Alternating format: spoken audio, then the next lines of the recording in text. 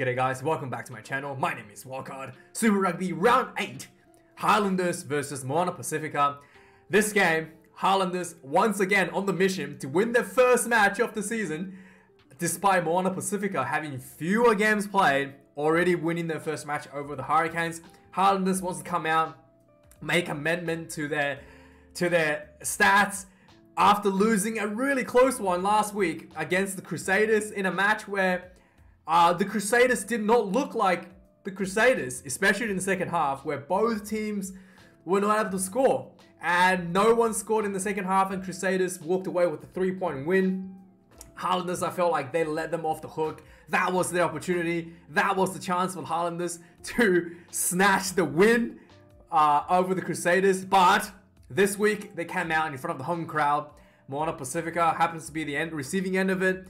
Highlanders gets I would say, I would say a fairly comfortable win over the Moana Pasifika.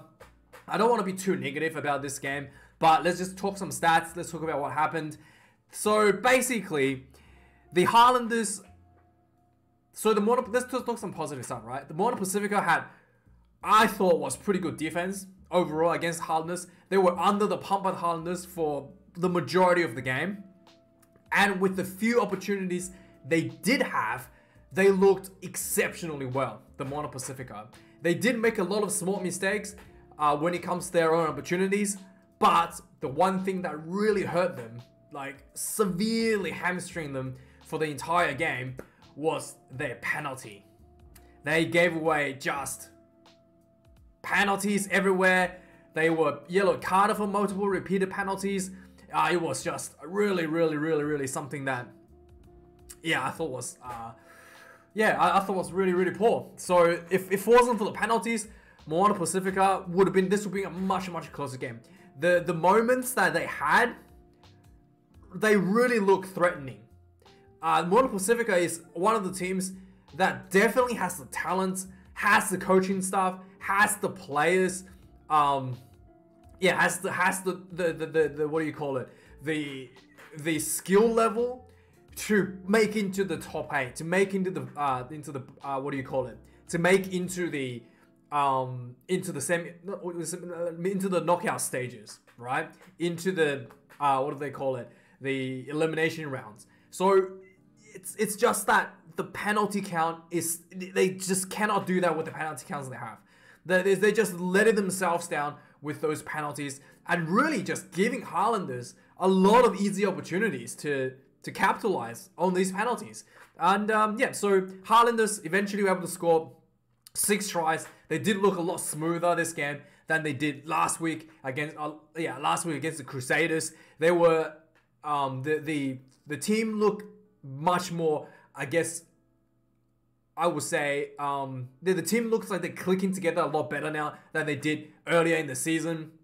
6 tries to 2. The 4-pack looked good. We had a pretty good structure with the rolling mauls. The scrum looked pretty good, and then the backline attack looked pretty smooth as well. The Highlanders number 9 is probably both nice.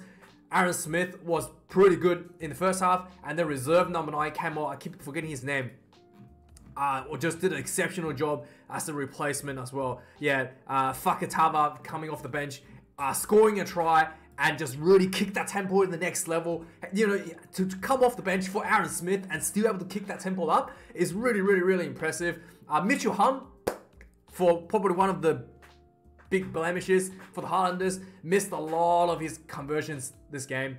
So there was only 2 conversions that was done out of 6, and and he hit the goalpost twice. So if you could get double points hitting the goalpost, he will be getting double points. The points will be a lot higher, right? So for some reason he was able to hit goalpost twice and not able to not able to actually kick more than 2 goals. So out of 6. So this was an off day for the Mitchell Hunt. I thought not the best performance overall, but the Highlanders in the end, their 4-pack really built a really good some really good breakdown pressure as well, forcing those penalties. And just Moana Pasifika, what can I say? Christian Leafalo looked really good on number 10. Some of those passes was pinpoint accurate, really good decision making, and his kicking game was really good. His goal kicking was really good as well. But it's just that he's not able to have that consistency due to the penalties. He's constantly like, they're constantly ruining their own opportunities again and again and again and again, and not giving the ball to Christian Leonifano enough for the game. I do feel like, yeah, this was a game that Moana Pasifika definitely will have a good look at that, and if they can fix that up, I think Moana Pasifika is a top 8 team, to be honest, to be able to make into the knockout stages.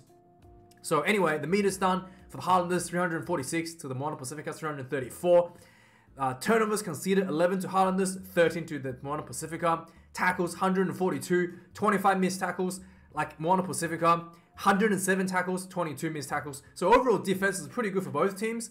And yeah, the kicks in play, Highlanders did manage this kicking game a little bit better. 20 kicks in play out of Moana Pasifika, 16 conversions. So we talked about Mission Hunt having a bit of an off day. And lineouts, look at that, 19 lineouts for the Highlanders. I think they were at like 16 or 8, something like that, like 16 or 15 lineouts, maybe even more than that at halftime. So Highlanders was absolutely dominating the what do you call it, the Moana Pasifika overall, like just with territory and just, yeah, really able to pin them Moana Pasifika, yeah, forcing them to kick this ball out. And yeah, it was just, I actually couldn't believe this stat. Now, like halftime, it was already outrageously high. Second half was like actually tempered down a little bit to a more normal kind of numbers. 2 line-out loss for Moana Pasifika out of their 4. Scrum 1 loss for Pasifika out of 4. And then penalty. This is it. This is the big red flashing light in the changing rooms, in the coaching rooms. 16 penalties, and apparently the stat is 14 average. Moana Pasifika is giving away 14 penalty on average per game. That is ridiculous. That is ridiculous. Like, your average should not be above 10. Like, that's ridiculous. Even like at 10 is, yeah, like, oh my god, that is so high. So 16 this game, 2 yellow cards, both due to repeated penalties, and yeah, just breakdown penalties. A lot of those are breakdown penalties, to be quite frankly. And yeah, I just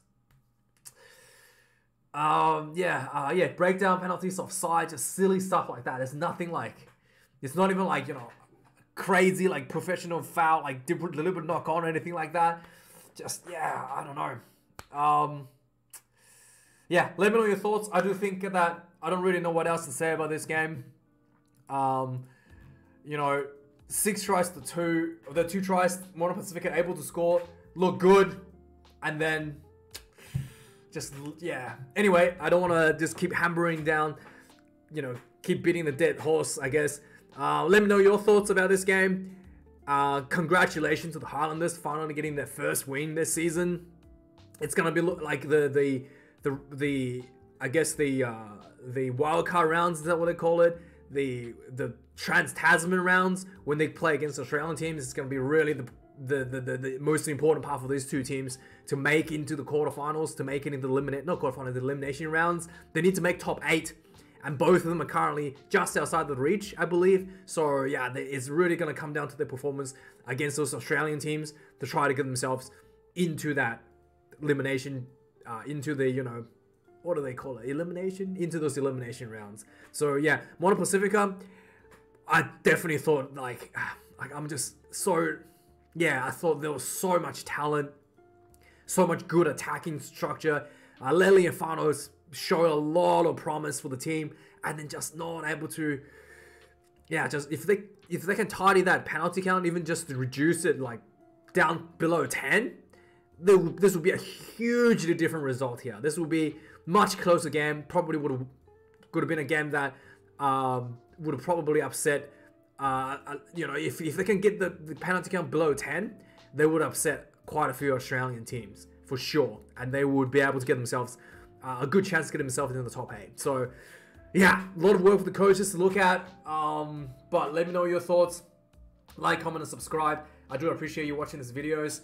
And yeah, thanks for checking in, guys. I'll see you guys tomorrow for the triple header. Cheers.